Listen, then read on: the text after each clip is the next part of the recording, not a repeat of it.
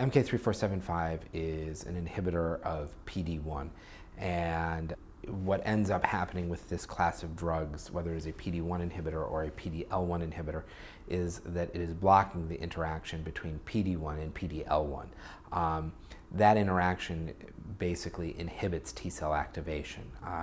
T cells are a component of the immune system, and so to sort of overly simplify it, you are inhibiting an inhibitor of an immune response, and therefore you are presumably stimulating an immune response.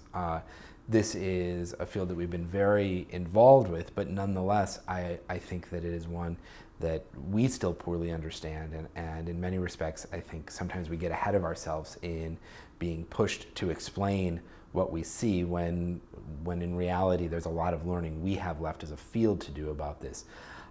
What we have seen, which has been extraordinarily exciting and has generated a lot of the enthusiasm, have been responses that so far have lasted for quite a period of time. So with MK-3475 specifically, there is extraordinarily little that is published to date. There are no publications about the effectiveness in lung cancer, and there really is largely one data set that's been presented at the World Lung Conference in Sydney, updated slightly at a meeting in San Diego this past January.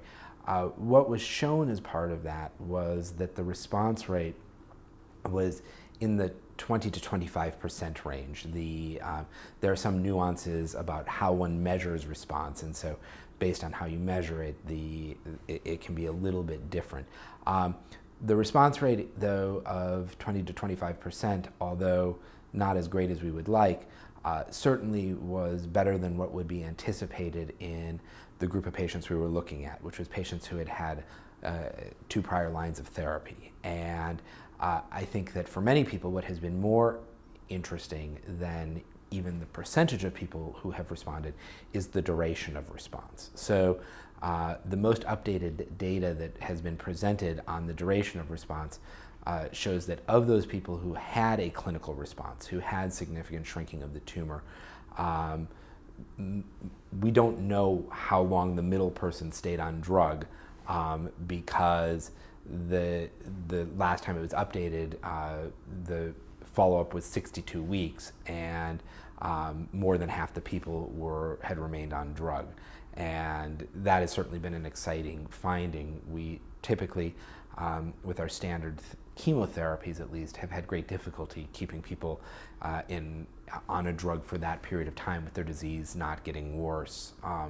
And so I think it has led to a great deal of enthusiasm. You also asked about the Pdl1 expression. So this has been an area of a great deal of research. So as part of the MK-3475 trial, all patients needed to undergo a fresh biopsy. And so that biopsy has been evaluated for the level of Pdl1, with the idea being that the level of Pdl1 will predict whether or not an inhibitor of PD-1 or Pdl1 would be beneficial. Now, there are data sets that vary quite a bit based on agent, based on method of testing, and I think that this is an area that is certainly being evaluated. There have been a great number of people already accrued to the phase 1 study, and the phase 2/3 study is ongoing. The enrollment for the phase 2/3 study is that patients will have to have will have to have Pdl1 expression that is positive. Now, there are many questions about this. Do you have to be really positive, or does a little positive matter, or are there people who are negative who are doing well? And there certainly are reports with other compounds in the field of patients who do not express Pdl1 who do well. And so I think that this is still very much an open field and a set of open questions.